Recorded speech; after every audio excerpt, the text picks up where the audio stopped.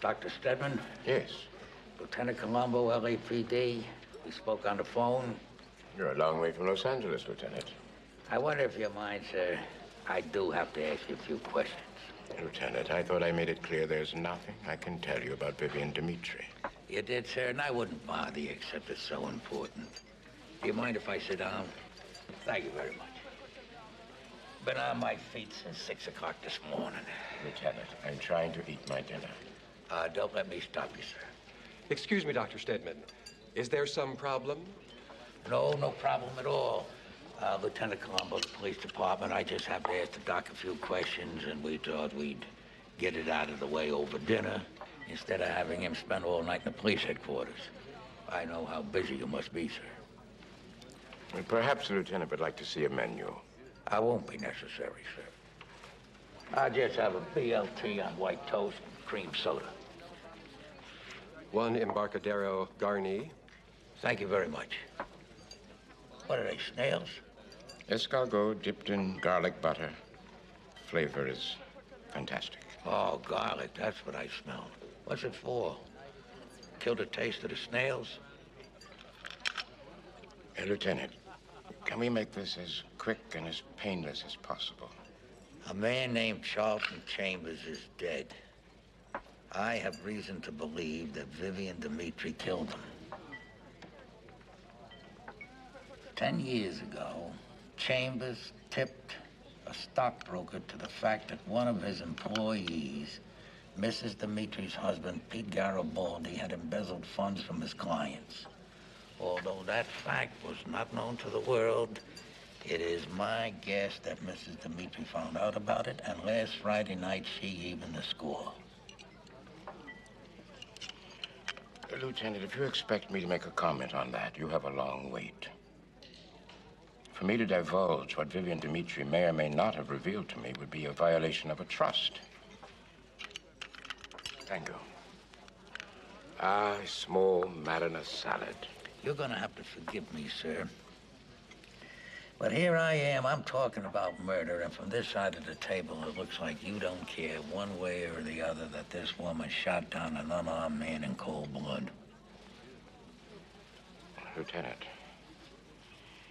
if I understand correctly, you're trying to get me to confirm your suspicion that Vivian Dimitri may have murdered Charlton Chambers out of revenge.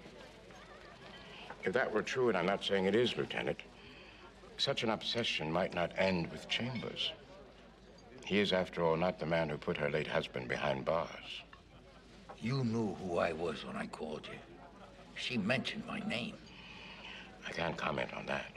Mrs. Dimitri has asked a lot of questions about my wife. A lot of questions about her, sir. She even wants to meet her. I'm afraid that would not be a good idea. When you say that that won't be a good idea... I mean, it would not be a good idea. The other night, I took a couple of books out of the library. Mental disorders, psychotic behavior, that kind of thing. I found a case history. A woman who felt that someone's actions led to the death of her husband. But her obsession for revenge didn't focus on the person that was responsible for it, but on that person's wife. Would you say that was unusual, sir? Not at all, Lieutenant. In extreme cases, such a fixation is common. You rob me of my husband, I rob you of your wife. In this example, sir, well, it seemed to me pretty dumb. I mean, the woman couldn't expect to get away with it. I'm sure she didn't expect to. On the contrary, I imagine she would have gone out of her way to make sure the man knew that she'd been responsible. Even if she had to spend the rest of her life in prison? She wouldn't care very much about that.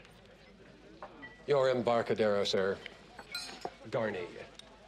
Oh, excuse me, I just ordered a BLT. What's all this? That's Garni, sir. Oh. Well, to tell you the truth, I'm not feeling too hungry. Maybe you could put this in a doggy bag and I'll eat it on the plane. Of course, sir. Thank you. Just a sandwich, the Garni. You can keep the Garni. Thank you, Doctor. You've been a very big help.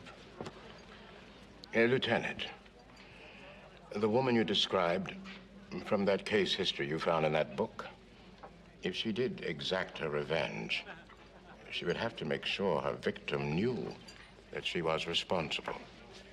Otherwise, where's the satisfaction? Do you follow me? Oh, yes, sir. Yes, I follow you perfectly.